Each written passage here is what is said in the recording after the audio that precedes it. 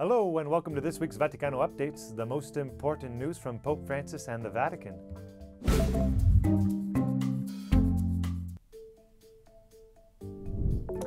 Speaking at his general audience, Pope Francis called for prayers for Yemen, a land that has been wounded for many years by a terrible, forgotten war which has caused so many deaths and still causes so many people to suffer, especially children. These were his words, and they came as a glimmer of hope was appearing on the horizon for the war-torn nation.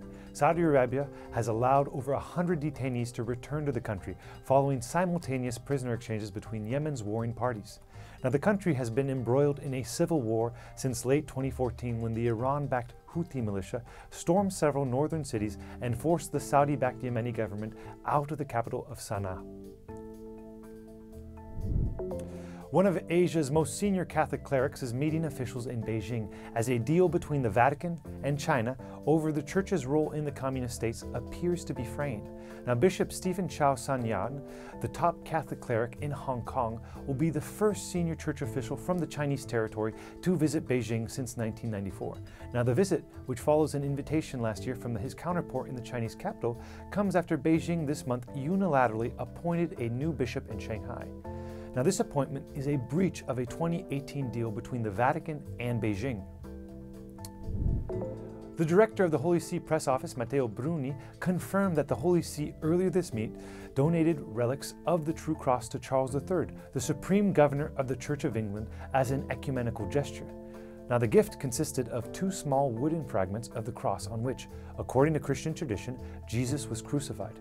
Now, preserved in the Vatican, the precious relics were delivered in recent days to the Royal Chapel of St. James in London. India is set to surpass China as the world's most populous nation, with almost 3 million more people by the middle of this year. Now, based on the projections, India's population by mid-year will reach 1.4286 billion, compared to China's 1.4257 billion, or 2.9 million fewer.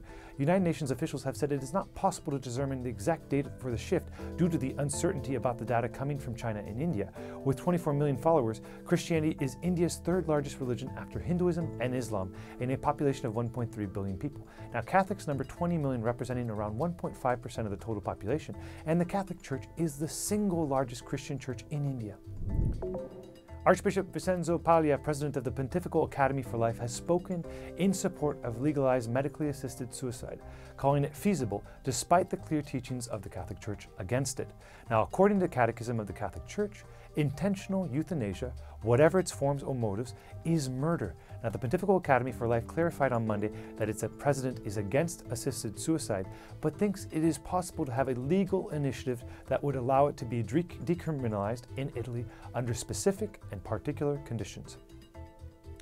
Thank you for watching this week's Vaticano Updates. Benjamin Crockett for EWTN Vaticano.